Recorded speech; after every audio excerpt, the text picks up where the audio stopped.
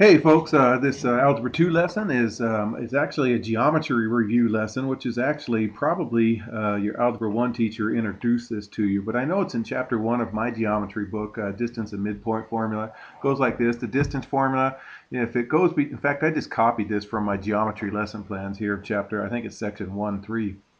The distance between x1, y1 and x2, y2 is square root of, you subtract the x's, square that, and you add that to the difference of the y's squared, okay? That's something you're going to have to memorize if you haven't already, you guys, so put that down in your memorization right there.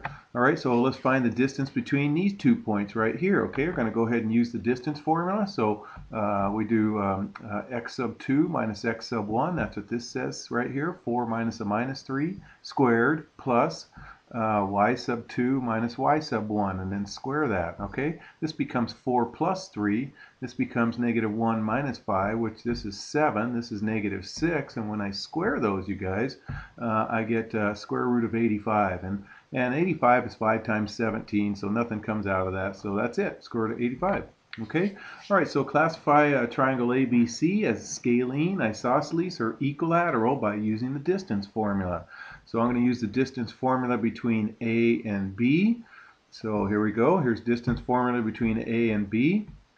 I did x sub 2 minus x sub 1 squared plus y sub 2 minus y sub 1 squared, and then I square root all of that right there. So I get the square root of 18, which is 2 times 3 times 3. So it's 3 root 2, okay? Now I'll do that with side BC. So I did the same thing. I did x sub 2 minus x sub 1 squared, and then y sub 2 minus y sub 1 squared. So this is negative 5 squared is 25.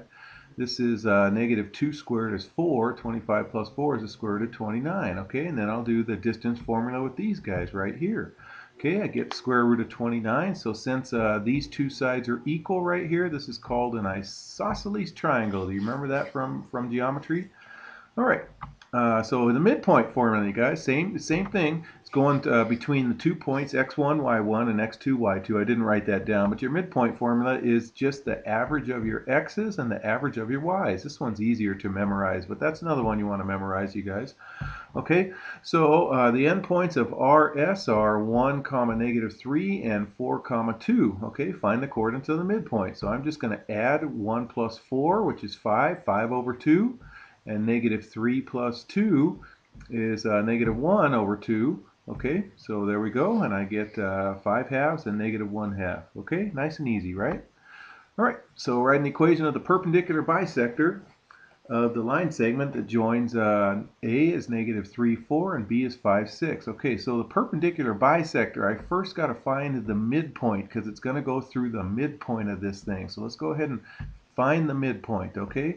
So the midpoint of AB is 1, 5. Let's get a picture of this, by the way. Okay, so here's a picture. Here's negative 3, 4. That's A, negative 3, 4. You don't have to have a picture on this. And then B is over here at 5, 6. Okay, so here's that midpoint right here. It looks, I think that's going to be the answer right there. I should have taken that out. Darn it. Oh well, that's no biggie. So step 2, we got to find the slope of this blue line. And remember, the perpendicular slope is an opposite reciprocal.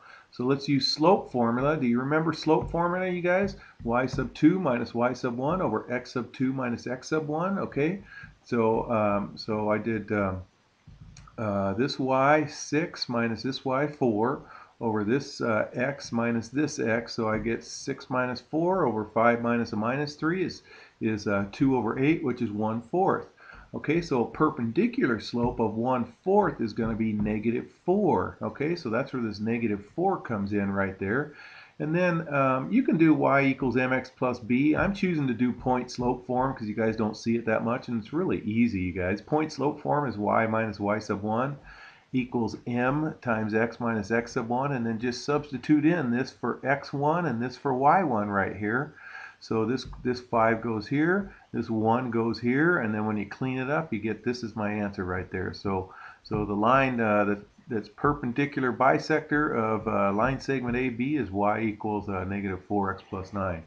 Okay, you can do that, you guys. Don't get so scared about that one. You can do that. All right. So if you're in my class, I'd assign this as your homework assignment. I won't even look at this extra credit assignment unless you guys do all of these first. So it'll be worth 2 homework assignments if you get your whole homework assignment completed and you get this correct. Okay, take care.